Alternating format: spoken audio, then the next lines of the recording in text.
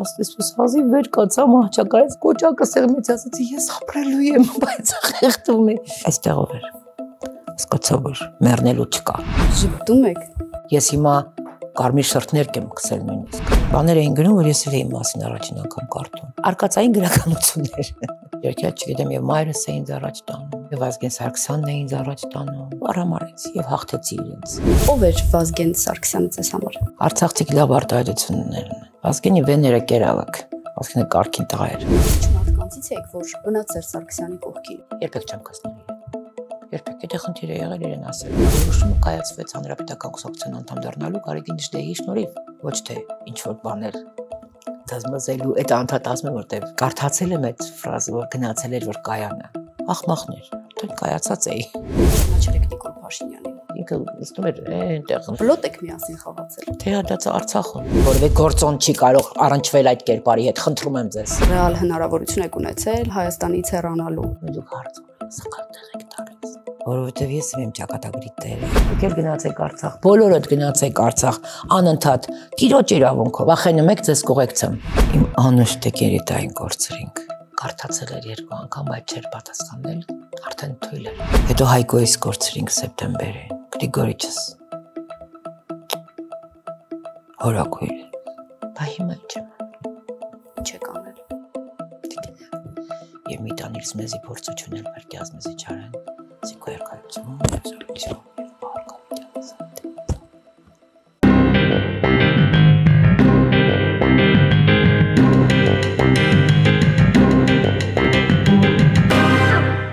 Բարև ձեզ Տիկին Պետրոսյան, շնորհակալ եմ մեր հրավերն ընդունելու համար։ Շնորհակալ եմ հրավեր տալու համար։ Նախաբանի համար ասեմ, որ հիանալի տեսք ունեք։ Գաղտնիք կա։ Գաղտնիքը Դերյանունն է կոչվում, Նիկոլամիցին։ Կամ Նիկոլալգին, ինչ որ տենց մի բան։ Իսկ տրամադրությունն ինչպիսին է, որովհետև գիտեմ, որ բավականին հոգնած եք եկել։ Ստաբիլ մարտական։ Ուժեղ, պենդ Ղարաբաղցած ասած։ Վերջին շրջանում բավականին բուրըն ստեղծագործական փուլի մեջ եք։ Արցախ, Շուշի, երգերը, որոնք որ ոչ միայն հենց ինքը երաժշտություն է, այլ մի ամբողջ հանրության, մի ամբողջ ժողովրդի ներքին հույզերի ոգուճիչ։ Այո, ասում են առհասարակ, որ արվեստը բարձր, արվեստը նաև ցավից է ծնվում։ Ձեր պարագայում դա է։ Դժվար բան է հայ լինելը։ Գիտեք, այնպես ստացվեց, որ 20-րդ դարի առաջին 10-ամյակից սկսած, այսինքն ինչու՞ չէ 19-րդ դարի վերջին 10-ամյակից, այսինքն երբ որ առաջին կոտորածի փորձը արվեց եւ չստացվեց այն ժամանակ, հետո կրկնվեց 15 թվին, այդ ամբողջ շրջանում եւ դրանից հետո ստեղծվեցին երգեր հայի ողբերգության վրա։ Կոմիտասի կրունկները, Անտոնին եւ շատ ստեղծագործություններ, որոնք որ մնայուն են, որովհետև այդ պատմական փաստերն են ավաղ մնայուն, այսինքն ինչքան էլ արհեստացին ուզում են մեզ մոռացության տալ այն ինչ որ մեր ակունքում է, ինչ որ մեր որտեղից որ մեր արմատներն են գալիս, երգերը հո ապրում են, ասենք մոռացրեցիք լավ ծրագրերից, դպրոցի ծրագրերը փոխեցիք, հանեցիք, հերոսներին մոռացության տվեցիք, թիրախավորեցիք Սկսեցիք անհասկանալի նոր էջեր գրել այդ մարդկանց կյանքի մասին, որպեսզի կեղտոտեք, աղտոտեք, ոչնչացնեք հերոսի կերպարը։ Բայց իրենք կան երգերում նաև։ Այնպես որ հա, մինչ այդ անհայրենիքների իշխանության օրոք հեռուստատեսությամբ դա ընդհանրապես չէ երևում, պատերազմը իմ բոլոր երգերը, որոնք ոգու երգեր են, հանեց երես, ուզեն թե չուզեն։ Նույնիսկ այն մարդիկ, ովքեր որ իրենք ունեն իրենց մտածելակերպը, ունեն իրենց նախընտրությունը, իրենց աշխարհայացը, չափանիշներն ու բարոյական սկզբունքները, եւ այդ ամեն ինչով հանդերձ դեմ էին ինձ, իմ ընտրությանը, եւ չգիտես ինչի իրենք որոշում էին, որ ես իրենց նման պիտի ապրեմ, այնուամենայնիվ սիրելով հայրենիքը եւ հասկանալով հողի գինը ու արժեքը, ետ դարձան դեպի այդ երգերը։ Երգերս հաղթեցին, որտեվ ազնիվ են, որտեվ սիրո խոստովանություն է հայրենիքի հանդեպ։ Պատերազմից հետո Հայաստանում երգել եք, բայց Արցախում երգելու ուժ ունենում եք։ Արցախում ավելի շատ։ Վերջին համերգը ուղղակի ամսի 22-ին էր։ նոր վերադարձել 22-ին էր, 23-ին ջայերով երթին մասնակցեցի, ու 24-ին վերադարձա։ Անընդհատ հուլիսին առաջին անգամ գնացի։ Պատերազմից հետո կարողացա հաղթահարել, հուլիսին գնացի։ Հասկացա, որ հաղթահարելը որն է, այսինքն հենց անհայրենիքների ծրագիրն է, կապը։ Կամուրջը իսպար վերացնել Հայաստանի եւ Հայաստանի Արցախ նահանգի միջև այդ կամուրջը ոչնչացնել, որպեսզի չգնանք Արցախ։ Այդ այնց որ ասեն, օ, ես այնքան ծանր եմ տանում, լուրջ։ Ծանր եք տանում, ինչը, բա իրանք ոնց են տանում, որ ապրում են։ Ոնց են տանում Արցախահայ հայրենակիցները, ոնց են տանում։ Այսինքն դուք իրականացնեք երազանքը սրանց, կապը կտրվի Արցախի հետ։ Կոնկրետ հաղթանակի մասն ենք խոսում Շուշին, 30-ամյակն է այս տարի։ Ավարեր չի, բարոյական հաղթանակ չի, կոնկրետ հաղթանակ է։ Ուրանանք դա։ Լավ, հաղթանակը եղավ Շուշի, Արցախյան ազատամարտի 20-րդ դարը ավարտեցինք հաղթանակով։ Հետո քարորյաներ, էդ էլ հաղթեցինք, 20-րդ դարը սկսեցինք հաղթանակով։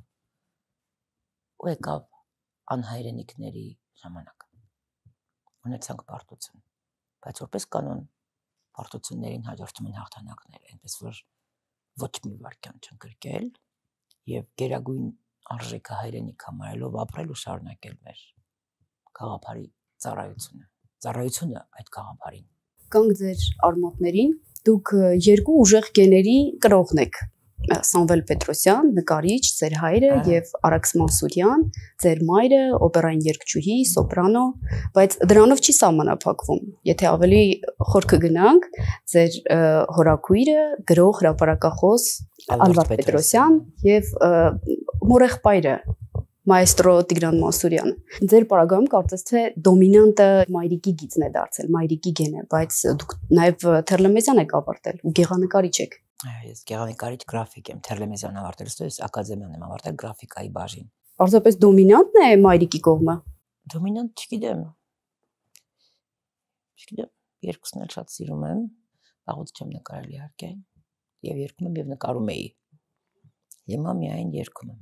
Իսկ դժվար է գիտակցումը, որ այդպիսի ուժեղ գեների կրողն եք, շարունակողն եք, կամ պատասխանատվությունը մեծ սերնդի ավար սերնդանալ ծնողներին, որոնք ինձ ամբողջ կյանքում կրթել են։ Ես երբեք, այսինքն գոնե ինձ ճանաչողների դեն, ես երբեք չեմ եղել Արաքսի աղջիկը, Սամվելի աղջիկը, ես եմ եղել։ Նրանք ինձ կրթել են, որպեսզի ես ինքս քայլեմ իմ ընտրած ճանապարհով, ինքս կայացնեմ իմ որոշումները, իհարկե խորհրդի նստելով հետները եւ այլն, ամեն ինչ նորմալ, այսինքն նորմալ ընկնում, բայց երբեք չեն կոտրել իմ անհատականությունը, ես երբեք ինչ-որ մեկի բանը չեմ եղել, ինչ-որ մի բանը, ես եմ եղել։ Դրա համար շնորհակալ եմ ծնողներիս եւ ճիշտ ասած նույն սկզբունքով փորձում եմ երեխեքիս մեծացնել։ Իսկ իմ խնդիրը ինչն է։ Ազնիվ բարեկիրթ զարգացած զավակներ ունենալը։ Երբեք չկոտրելով նրանց անհատականությունը, ոչ Գրիգորիս, ոչ Գագիկիս։ Իրենք ամեն մեկը տարբեր մարդիկ են։ Իրենց նախասիրություններով, բայց ինչ որ ճաշակի հարց կա, ասենք քննարկումներ ֆիլմի, երաժշտության, գրքերի, որ մենք դա միասին ենք անում։ Իսկ երեխաների պարագայում գենը ում է հաղթող դուրս եկել, որ կողմին է։ Չեմ ուզում այդ մասին խոսել։ Ժամանակը ցույց կտա։ Հիմա նկարում եք։ Հիմա վաղուց չեմ նկարել։ Ինչքան ժամանակ մոտ։ Երևի վերջին 4 դժոխային տարիները, որ ոչ նկարել եմ, ոչ երգել եմ։ Երգել սկսեցի պատերազմից հետո։ Իսկ վերջին նկարը հիշում եք ինչ նկար էր, սովորաբար նկարները պորտկումով են գնում։ Շորժայում էտյուդեր։ Հա, կարծեմ էտյուդ։ Չէ, վայ ներողություն։ Նկարել եմ նախանցյալ տարի պատերազմից մի ամիս առաջ երևի, ընկերներիցս մեկի արվեստանոցում էինք։ Այս մի սենյակում էինք, այստեղ այս մի սենյակում նստած խոսում էինք, բան հետո գնացի են ցուցասրահը, որտեղ աշխատանքներ կար,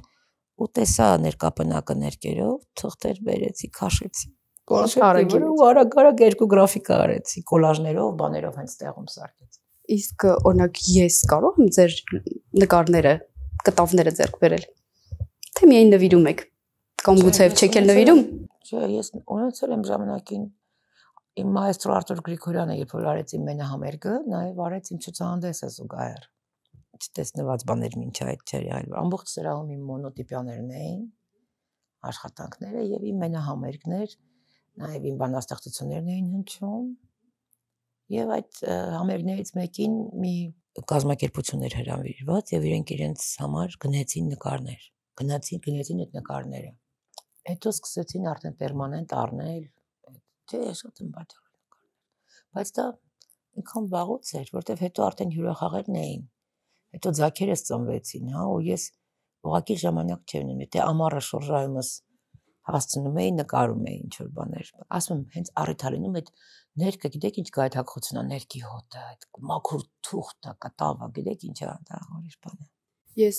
նկարչի աղջիկ եմ, դրա համար գիտեմ, որ դժվար է նկար վաճառելը։ Ձեզ համար դժվար չէ երեխայի պես, չէ՞։ Վաճառելու մասին, բայց հայրս մի օր մի լավ բան պատմեց։ Լավ նկար ունեի, մի հատ լավ գրաֆիկ ու տրիպտիխ ունեի, վաճառվեց դա։ Պապ ասում էի, ափսոսում եմ շատ լավ, նա ինչ գործ եմ արել, ասեց, բալես ասեց, Պիկասոն միշտ ասում էր, որ ապաշնորեն են նկարիչները, ովքեր որ չեն վաճառում իրենց նկարները։ Դու վստահ ես, որ քո մեջ կա այդ վարար գետը ստեղծագործելու, ինչի պիտի պահես, հասկացա լավն է, նկարի պահի մոտդ, բայց ու հաղթեց պապան, հա իհարկե, երգն էլ է այդպես, բայց ես երգը սփռում եմ, չէ, հանդիսատեսի առաջ, իսկ ինչու նկարը պիտի չունենա իր ակնդրին։ Իսկ ամենաբարձր գինը, որ ձեր կտավի համար առաջարկել են, թե անկեղծ չեմ հիշում։ Դուք եք սահմանում գինը, թե գնորդն է։ Առաջարկեցին, ես սակարկել չգիտեմ։ Իրենք առաջարկեցին եւ համաձայնեցի։ Բայց չեմ հիշում ինչ։ Դա մեծ գումար է։ Դե հետո տարիներ հետո գուցե ավելի թանկ դառնա նկարը, առհասարակ երբ որ կտավը մնում է ավելի գինը։ Ես մեկին գտա, որ իմ նկարներից ուներ, նկարել ուղարկել էր ինձ, ուրախացա։ Մոռացել էի այդ գործը։ Դուք երկու անգամ իրական ռեալ հնարավորություն եք ունեցել Հայաստանից հեռանալու։ Մեկը 91 թվականին, երբ ուսումնասիրել եմ ձեզ, մեկը 91 թվականին, երբ Փարիզից առաջարկ ստացաք այնտեղ աշխատելու, եւ նաեւ ձեր ավագ որդու հոր հետ կարող եք գնալ Միացյալ Նահանգներ եւ մնալ այնտեղ։ Իդեպ ձեր երկարվեստի ձեր գործընկերների մեծ մասը հիմա Միացյալ Նահանգներում է։ Չեք փոշմանել, որ չեք գնացել։ Հիմա արդեն հեշտ է ասել։ Իսկ դուք հարց սակարկել եք տալիս։ Ինչու՞։ Որովհետև ես եմ ճակատագրի տերը, իմ որոշում ներկայացնելու տերը եւ ես իմ որոշումը 91 թվին եմ արել։ Հետո 94-ին եմ արել, հետո արել եմ 2003-ին Ֆրանսիա, Միացյալ Նահանգներ, Ավստրալիա, մայրիկի մոտ։ Մայրիկի մոտ չէ, երաժշտական առաջարկել, այսինքն դրանք երաժիշտներ էին շատ հայտնի։ Երևի Ստիվի Վանդերի մասին եք։ Չէ, Ստիվի Վանդերը ընդամենը առաջարկեց, որ ինչ որ բան անենք իրար հետ երգենք, ոչ թե մնալու մասին չէր խոսքը։ Չէ։ Դե լավ, դե երևի քիչ լավ եմ երգում, որ առաջարկում են։ Ուրիշ թեմա չկա, ինչի պիտի իմ տունը թողնեմ գնամ։ 2018-ից սկսյալ նման ցանկություն չի առաջացել, երբ ձեր հանդեպ hate speech-ը ատելության խոսքը շատ էր։ Այսինքն պատվերով hate speech սփռողների համար ես պիտի իմ հայրենիքը տունս թողնեմ գնամ։ Դե ճնշումն է մեծ։ Տեսել եք այդ ճնշողների պատկերները։ Ես դա պետք է լուրջ վերաբերեմ դրան, դրանց սխալներով գրելը տեսել եք, դրանց հայրենելու չափը տեսել եք։ Ինչի մասին է խոսքը։ Դրանք ով են, որ ես դրանց պատճառով թողնեմ գնամ։ Հա իհարկե, երբ որ չափերը անցան, մայրս նույնիսկ մտահոգված էր, ասեց, «Բալես երեխեքին վերցրու արի, ես չեմ դիմանում, ես կարողա սիրտս պայթի»։ Համա ջան ասեցի, ո՞նց։ Այսինքն ես սրանց հաճույք պետք է պատճառեմ։ Ես այդպես COVID-ն եմ հաղթահարել։ Իսկ ինչ որ մեռնում էի, որոշեցի, որ ես դրանց այս հաճույքը չեմ պատճառելու։ Եվ նողկանքս այնքան մեծ է, անհայրենիք որևէ տարի հանդեպ, որ հաստատ մեռնելու հաճույք չեմ պատճառի իրենց համար եւ չեմ մեռնի։ Ասացիք մեռնում էի COVID նկատի։ Այո, շատ ծանր է։ Այո, եւ ասես հազիվ վեր կացա մահճակալից, երևի ես բուժքույրը, եթե նայում է հաղորդումը կհիշի։ Նստեցի, ասացի, հազիվ հասա այդ կոճակը սեղմեցի, ասացի, ես ապրելու եմ, բայց խեղդվում է։ 2-3 օրվա մեջ ես ինքս ինձ, այսինքն այստեղով էր։ Հասկացա, որ մեռնելու չկա։ Ձեր ընկերը Հայկոն COVID-ից մահացավ։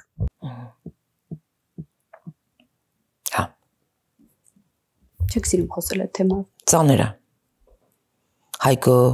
Արտուր Գրիգորիչ, Տիկին Ռիտա, ծանր է իմ համար շատ, պատերազմ, դեռ չեմ սպեղանվում, պատերազմից հետո իմ անուշ Տիկին Ռիտային կորցրինք, հետո Հայկոյից կորցրինք սեպտեմբերին, հետո Գրիգորիչս, հորակույր, մի խոսքով։ 90-ականներին, 2000-ականներին դուք բավականին հայտնի եք երգարվեստում, ձեզ նույնիսկ ասում էին մեր հայկական երգարվեստի դիվա։ Ես ոչ միայն ասում էին, այլ ես առանցել եմ այդ կոչմանը նույնիսկ Միացյալ Նահանգներում։ Այո։ Հայ ժամանակակից երգարվեստի դիվա եւ ունեմ նույնիսկ արձան, ունեմ սերտիֆիկատ եւ այլն ստացել։ Ավելին Ալլա Պուգաչովայի հետ նմանությունը, քան որ նա էլ ռուսական երգարվեստում Կոչվայի հետ շատ մազալովաներ, որտեվ հա ինքը մեծ երգչուհի է իհարկե, բայց այնուամենայնիվ սովետական մտածելակերպը այդ սոցմրցման ես եմ 90-ականներին հանրային երգչուհի եք, այնպիսի անուն ունեիք, որ նույնիսկ Վազգեն Սարգսյանը, սպարապետ Վազգեն Սարգսյանը ասում են, որ այդ չարաբաստիկ օրը 99 թվականի հոկտեմբերի 27-ին մինչև ազգային ժողով մտնելը ձեր երաժշտությունը այո, հայրենիքը դուրս մտել։ Ով էր Վազգեն Սարգսյանը ձեզ համար։ Մեր սերնդի հերոսը, մեր սերնդի Վազգենը, աննմանը, զինվորը, սպարապետը, մահապարտների կոչ անողը, բանակի ստեղծման ակունքներում կանգնած սյուներից մեկը։ Հիմա Իրանը շատ հաճախ է տրվում, երևի Արցախի հետ է կապված հարցով, ասում են։ Մարդ պիտի այնպես ապրի, որ իր ստվերից էլ վախենան, մինչև հիմա կան տենց ողորմելիներ, որ զազրը խոսում են Վազգենին։ Արցախցիք լավ արտահայտություններ ունեն։ Վազգենի վեները կերալակ, Վազգենը կարգին տղա էր։ Եվ ես ուրախ եմ, որ իր ժամանակակիցն եմ, եւ մարդ նաեւ այնպես պետք է ապրի, որ անունով երթվեն։ Շատ էլ առ այսօր։ Եթե նույնիսկ չեն բարձրաձայնում, որովհետեւ պստիկ վախկոտիկներ են, միևնույն է գիտեն արժեքը Վազգենի, եւ ովքեր որ բարձրաձայնում են, կեցեն իրենք։ Այնուամենայնիվ ես 99 թվից հետո այն զորամասերում որտեղ տեսնում եմ իր նկարը կախած, հատուկ հարգանք եւ ակնածանք ունեի հենց այդ հրամանատարների հետ։ Իսկ այդպիսիք շատ չէին, ցավով եմ ասում, բայց կարգին մարտական ուղի անցած տղեր կային, որ վախեցել հանել էին նկարները։ Չից եք վախենում։ Դուք ձեր ապրածով արդեն այնքան հարգանքի ու գնահատանքի եւ սեփական կարծիքը բարձրաձայնելու իրավունք ունեք, որ պետք չի վախենալ։ Ոնց կարելի է վախենալ։ Ասում են, եթե Վազգեն Սարգսյանը լիներ 2018-ից հետո 2020 թվականը չէր լինի։ Դուք համամիտ եք այդ կարծիքի հետ։ Ես համամիտ եմ, որովհետև այնինչ որ եղավ հոկտեմբերի 27-ին, երկրորդ փորձը եղավ մարտի 1-ին եւ երրորդը եղավ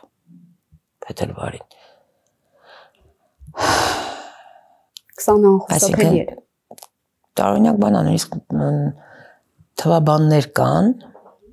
նոմերոլոգիա կոչվում այդ գիտությունը, որոնք որ շատ հետաքրքիր ուսումնասիրություններ են բերում 88 թիվ, գումարած 10,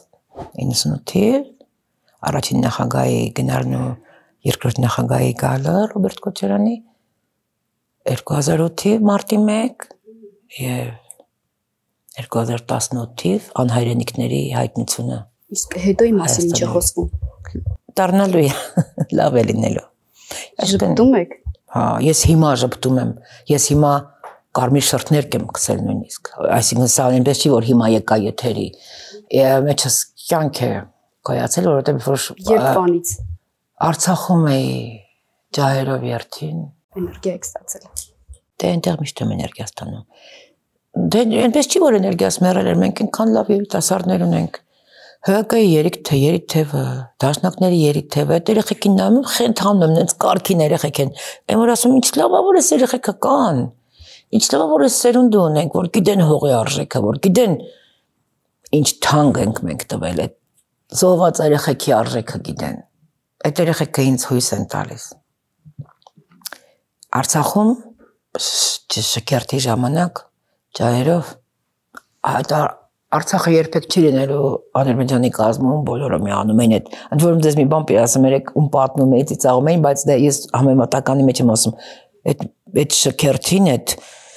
ջահերով երթին շատ ավելի մարդ կար, քան Արցախում են ապրում ընդհանրապես։ Ասում եմ ասել, այդքան լիքներ, դա աներևակայելի էր եւ շատ լավ կազմակերպված։ Հենց ասացին միացում, փլվեցի, սկսեցի հեկեկալ, որտեվ հիշեցի ինձ հրապարակում 88 թվին ու հասկացա, որ Արցախ պետք է շատ գնալ։ Գնացեք դուք էլ գնացեք Արցախ, բոլորդ գնացեք Արցախ, անընդհատ տիրոջ իրավունքով, որովհետեւ երբ որ երկրից սիրում ես, քեզ այդ երկրին տեր ես զգում ու քո տան նման է քո խնամքը, քո սերն ու ջերմությունը, որ տալիս ես տանդ։ Տիրոջ նման պիտի գնալ Արցախ։ Ոչ թե հյուրի կարգավիճակով գնալ ուտել, խմել, քեֆ անել։ Սա մեր Շուշին է, սա մեր Ղազանչեցոցն է, լուրջ։ Սա էլ մեր կանցասարն է։ Լուրջ, վերջ։ Բա ուր է Արցախը։ Վերջացավ ձեր հյուրանոցներում համեղ արցախյան խոհանոցով ամեն ինչ վերջացավ։ Հաճախ գնացեք Արցախ։ Վախենում եք ձեր կնիկներին ու երեխեքին մի տարեք, դուք գնացեք։ Վախենում եք ձեզ կողեկցեմ։ Արցախը ինձ համար հայրենիքի մասնիկ է։ Ձեզ համար ոչ միայն հայրենիքի մասնիկ, հայրենի եզերք, այլև տուն, բարիզբուն իմաստով։ Դուք վերջերս, կարծեմ 2019 թվականին տուն եք ձեռք բերել Արցախում։ Այո։ Որն էր մոտիվը։ Դա մինչև պատերազմ էր եւ հասցրել եք այնտեղ մնալ։ Տանս մեջ չէ, մի օր եմ քնել ընդամենը։ Հիմա այնտեղ շատ անուշ ընտանիք ապրում մի հատ։ Ապրում է իմ ընկերուհին, որ տեղափոխվեց այնտեղ աշխատելու եւ ամբողջ պատերազմում աշխատել է այնտեղ։ Իր 44-օրյա պատերազմում զոհված եղբոր կինը երկու ձակուկների հետ եւ վերջինս 3 զոհերից մեկն էլ այդ մեր հարսիկի եղբայրն էր, որ զոհվեց։ Այսինքն այն տղան, որ իմ տան տղամարդն էր, որ պահում էր, հոգերանում այդ երեխեքին, օգնում էր ինչ որ տղամարդկային հարցերով։ Այդ դեպքում որտեղ եք մնում եւ հյուրանոց։ Մոտիվը ո՞րն էր այնտեղ ձեռք բերելու տուն։ Աշխատելը, չէ՞ որ աշխատում էի մինչ այդ։ Ծրագրեր էի անում, մշակութային, նույնիսկ արգելքները ինձ չխանգարեցին, իսկ արգելքներ կային։ Չխանգարեցին ինձ շարունակել իմ ծրագրերը։ Պատերազմից հետո ավելի ակտիվացա։ Պատերազմից հետո կոնկրետ հիմա աշխատում եմ, այսինքն ծրագիր եմ իրականացնում եւ արդեն ավարտեցի Բերձորի Աղավնո գյուղում, որովհետեւ գյուղը հայկական է, ինչպես Արցախը, եւ անարդարությունը չի կարող մնայուն լինել, եւ կմնա մեր։ Ճիշտ է, բացասական էներգետիկավ չեմ ուզում զրույցը մեջ պարուրեմ, բայց այնուամենայնիվ հետաքրքիր է։ Երբևէ մտածում եք, որ հնարավոր է դուք էլ մի օր կորցնեք ձեր տունը, այնպես ինչպես շուշեցիները, հադրուցիները։ Չի երկ։ Ոչ միայն ինչի մասնախոսքը վերադառնալ ամեն ինչ եւ հադրութը եւ Շուշին։ Դա թեմա չի նույնիսկ քննարկման։ Քննարկման թեման ուրիշ է, կրթվելն է, պատմություն սովորելն է, սերտելն է գրականությունը, պատմական բոլոր անցքերից դասեր քաղելն է, սխալները չկրկնելն է։ Դա է խնդիրը, ոչ թե Արցախը մի օր կարող է։ Դրա մասին ինչ մտածելու բան է։ Կրթվեք, ինքնակրթմամբ զբաղվեք, որպեսզի զազրախոսելիս գոնե տարասխալներով չզազրախոսեք։ Նողկում եմ, ասում եք էլեկտորատը, որը ին թեմա գրում, մի հատ տեսել եք դրանց մակարդակը։ Դրանց ոնց կարելի է լուրջ վերաբերվել։ Զզվելի են, դրանց ցավին պետքա ոչնչացնել, տեսակը պիտի ոչնչացնել, որտեղ հայ ազնվական տեսակին հարիր չեն, որ հայ ազնվական տեսակի կողքին լինեն այդ կիսագրագետ 30 արծաթով հայրենիքը վաճառելու պատրաստ ծրիկաշան որդիները։ Բայց կան, եղել են, ուղղակի հիմա են ջրի երես դուրս եկել։ Առավել եւս, ավելի լավ։ Բազատերս կան շտեղա։ Ջրի երես են դուրս եկել։ Պատի տակ մի քանիսի պատժելա պետք, որպեսզի իրենք անցնեն իրենց ճահիճը մտնեն եւ ապրեն այնպես ողորմելի կյանքով, ինչպես որ ապրել են, ոչինչ չարարելով, բայց սպասում էին, որ հեսա Մեսիան գալու է եւ մանանաներ են թափվելու երկնքից, հա։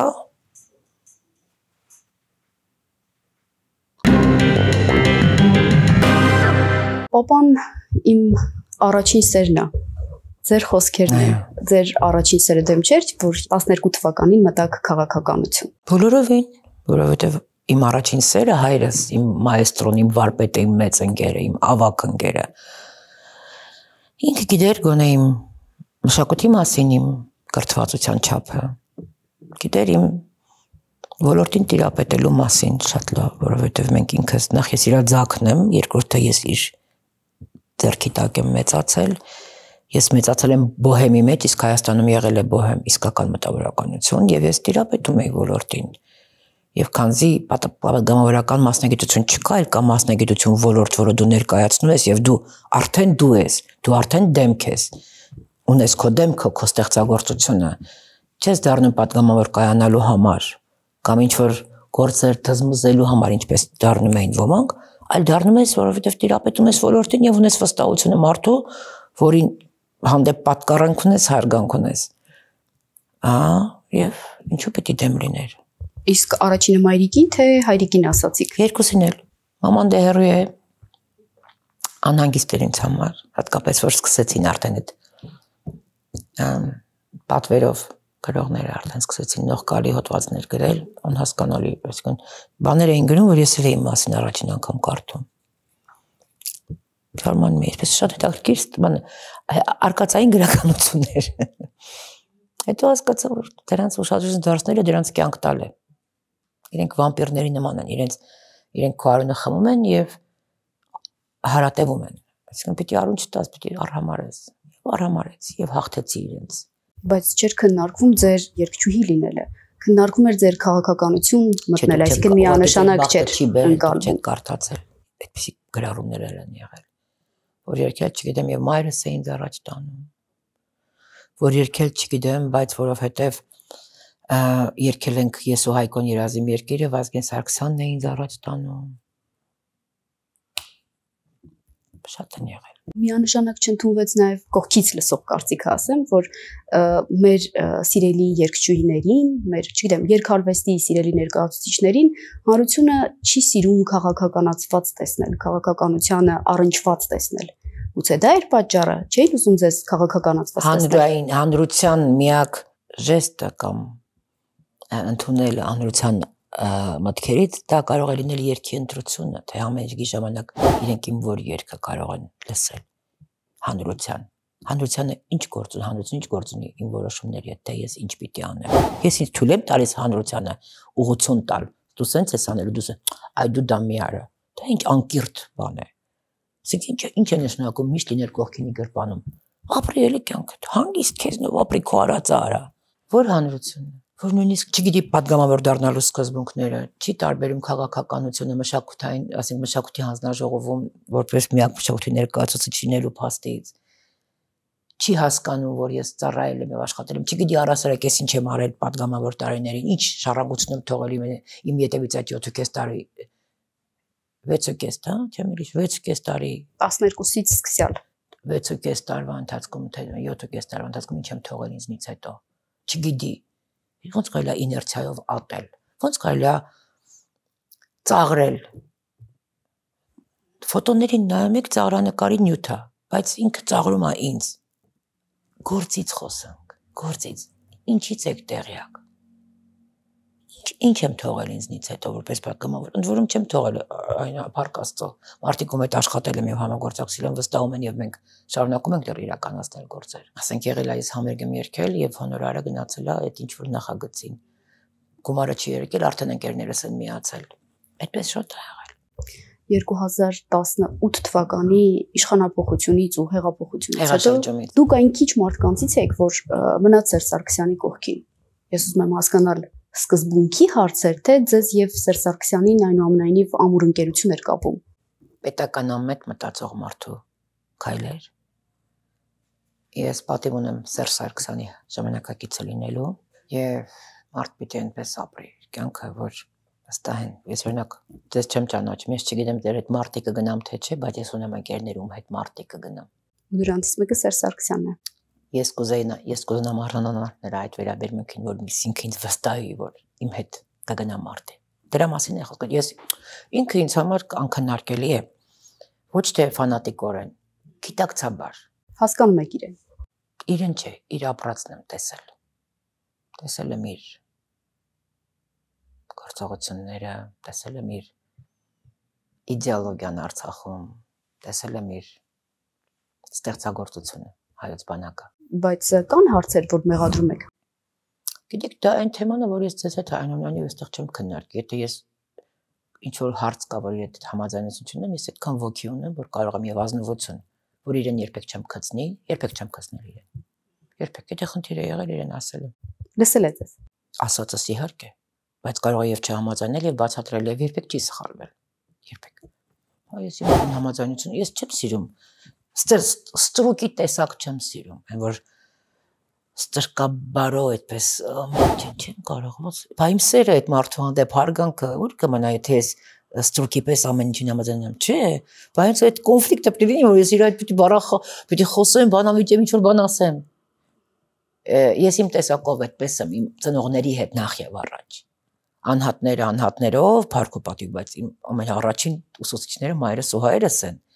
բանավիճել եմ իրենց հետ եւ դա նորմալ է դա առողջ է այդ ստրկա կենցաղները շատ վտանգավոր տեսակ են միշտ չեմ սիրել դրանց միշտ չեմ սիրել Լուսահոգի Ռիտա Սարգսյանը եւս ձեր ընկերներից էր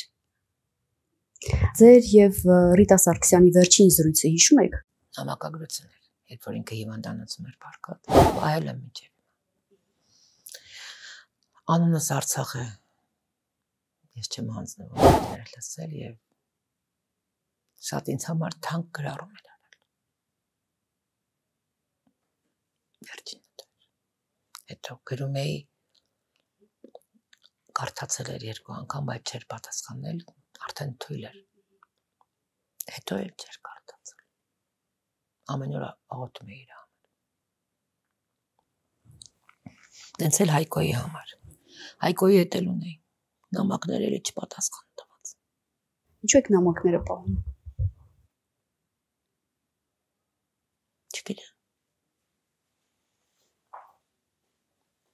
չգիտեմ այդպես սովորությունն է փոքրուց մամայիս նամակները բաները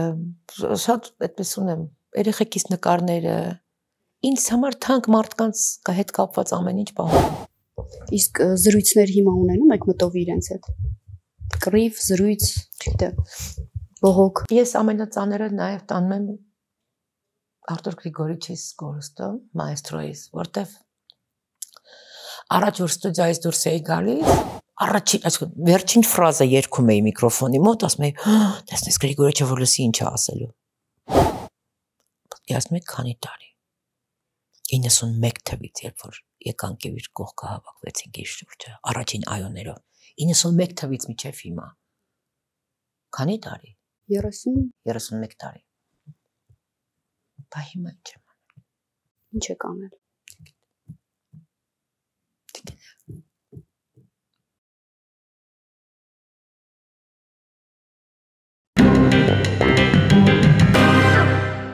2012 թվականից որպես գործընկեր ճանաչել եք Նիկոլ Փաշինյանին։ Նույն ազգային ժողովում եք նստել, գուցեև կողք կողքի դստատեղերում եք եղել, մոտ եք եղել իրար, ու հաճախ առնչվել եք։ Երբեք մոտ չենք եղել, հորացությունից։ Ինքը նստում էր այնտեղ ընդդիմության։ Բայց բլոտ եք միասին խաղացել։ Թե հատած Արցախում։ Արցախում։ Ինչ առիթով եք գնացել։ Ազգային ժողովից մեծ պատվիրակություններ գնացել։ Մայիս 28-ը ինքնաշոհ Ոնդիմությունից նաև ինքներ, էլի մարդիկ կային, բայց նաև ինքներ։ Այն Նիկոլ Փաշինյանին, որ դուք ճանաչել եք մինչև 2012 թվականը, այսինքն падգամավոր Նիկոլ Փաշինյանը եւ վարչապետ Նիկոլ Փաշինյանը իրարից շատ են տարբերվում։ Ես չեմ հիշում ոչ մի բան։ Ես միայն մի բան գիտեմ, որ Արցախի 70%-ը չկա եւ մի ամբողջ սերունդ ոչնչացվել է։ Ես այլևս որևէ թեմա ձեր նշած անձի հետ կապված ուզել չեմ ուզում, որտեղ ինքը պատասխանատու է։ Ինքը պատասխանատու է իր ձեռքերը արյան մեջ են։ Այսքան։ Մարդկային որևէ բան, որևէ գործոն չի կարող առնչվել այդ կերպարի հետ, խնդրում եմ ձեզ։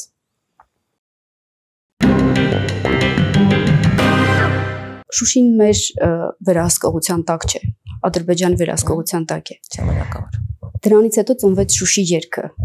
Նաև հետաքրքիր էր, որ տեսահոլովակը կարծես թե նկարահանված լիներ հենց Շուշիում։ Հենց Շուշիում է, բայց ունի հրաշալի ֆիլմ, որտեղից որ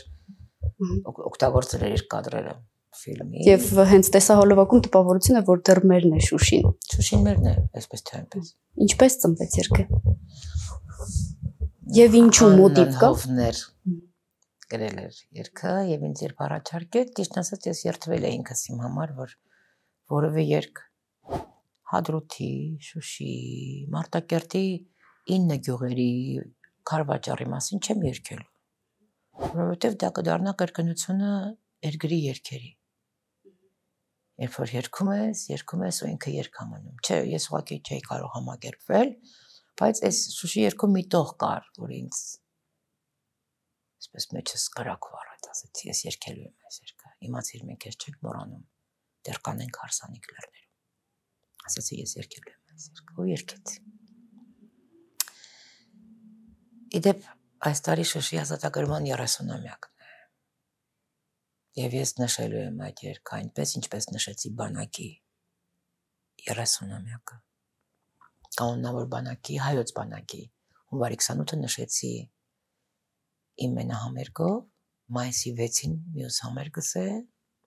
մենահամերգս է, որ նշելու եմ Շուշիի 30-ամյակը, Շուշիի ազատագրման 30-ամյակը։ Ուզեք, չուզեք, ճշմարտությունից չեք վախենալու, մենք հաղթել ենք եւ մենք ձեռք ենք բերել այդ պատմական հաղթանակը մայիսի 8-ին Շուշիի ազատագրման օրը։ Եվ այն ինչ որ այսօր անում է Ալիևը, դա իր վրեժն է, նա պարզապես իր կամակորությունն է, այսպես ասեմ, ինքը մեր չի ներում, որ մենք ամեն տարի շքերթներ ենք արել եւ նշել ենք, տարիներ շարունակ նշել ենք հաղթանակի օրը Շուշիի։ Մի քիչ էլ թող ուրախանա, սպեղանվենք, ոտքի կանգնենք, չարիքից ազատվենք, ամեն ինչ կդառնա իր շրջանասյուր։ Հրավիրում եմ բոլորիդ մայիսի 6-ին հինարենի գինու եւ երաժշտության այդ հրաշալի ակումբը, որ Սայաթ-Նովա փողոցյանի հյուրանոցի ներքևում է գտնվում, միասին նշելու ենք Շուշիի ազատագրման 30-ամյակը։ Հաճախ եք աղոթում։ Միշտ։ Աղոթքներում մարդկանց հիշում եք։ Իհարկե։ Հայրմերը դե բնականաբար եւ նարեկացիոնը։ Իսկ խնդրողի դերում եք, թե ներողություն խնդրողի։ Բոլոր փորձությունների համար։ Եվ նաեւ խնդրում եմ, որ մեզների, որովհետեւ շատ մեղք ունենք Տիրոջ առջև։ Տիրոջ արկայությունը ավաղ բարփակվում է միայն կենացների մեջ։ Կամ գլուխ են կովում ենք առաջինը քրիստոնեությունը։ Իսկ առաջինը երբ ես քայլանելու քրիստոնեավայել։ Քրիստոնեավայել ապրիր։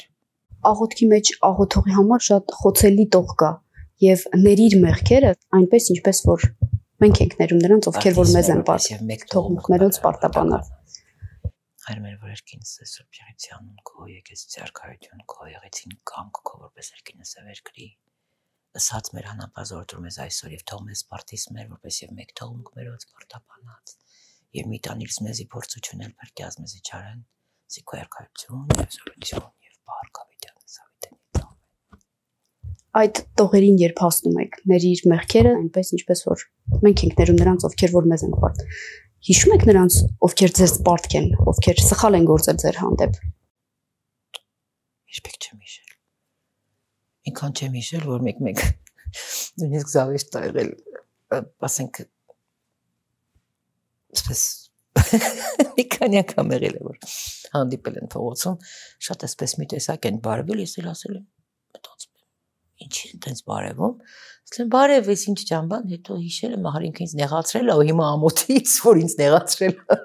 ինքս էս մոնաթով է ինձ բարևում կամ